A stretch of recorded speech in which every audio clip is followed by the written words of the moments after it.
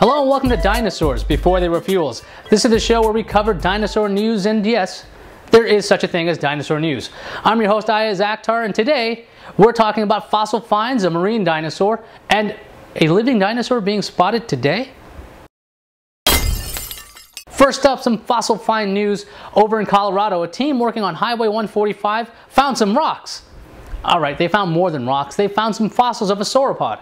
A sauropod is a giant plant eater like a brachiosaurus. The name sauropod means lizard foot. Is that narrator back? Yep. Alright, anyway, the fossils are headed to a museum. On the other side of the world, an excavation site has yielded some promising specimens. So how did these dinosaurs get stuck in this location? Looks like a mudslide killed them because the fossils that were found are very well preserved to the point that the brain structure of these dinosaurs can be studied. Let's talk about marine dinosaurs. Any objections? Nope. Alright, good. Mosasaurs were thought to move in the water like an eel. So we're talking about a snaking, slithery kind of motion. Some new research based on what is being called the finest specimen of a mosasaur says they moved more like a shark. So how was this figured out? It had a specialized tail fin that evolved earlier than originally thought. If you want to see this specimen, it will be featured in a new exhibit in 2011 at the Natural History Museum of Los Angeles County. You know, if you want to see it right now, you can get a sneak peek at that museum's Dino Lab. A story out of New Guinea is claiming that the ropin, a flying dinosaur, has been spotted.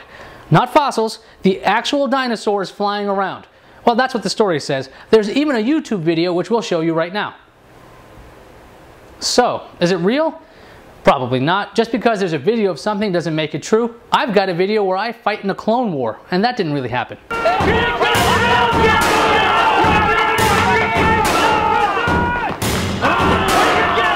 Would something like this be debunked soon? Probably not. Consider this, flying dinosaur reports are probably going to grab tourists. If there's money to be made, New Guinea will probably publicize this for some nice tourist coin. And for the record, by the way, this show is pretty sure that's not really a dinosaur flying around. So, we'll find out later. Hey, if you know anyone who's just getting into dinosaurs, Wired.com has a nice article showing off, quote, the science of the dinosaur arsenal, end quote. It's a nice read that will introduce some new information to dinosaur fans. We'll have a link at dinoshow.com. And that does it for this episode of Dinosaurs Before They Were Fuels. Remember, this show is brought to you by you, the viewers. If you're feeling generous, hit dinoshow.com and drop us a tip. We'll even throw in a shout out for your show or site or whatever you want to promote. Want to maybe propose to somebody, go ahead. Anyway, enough of that. I'm Ayaz Akhtar and I'll see you in around 2 weeks. Thanks for watching.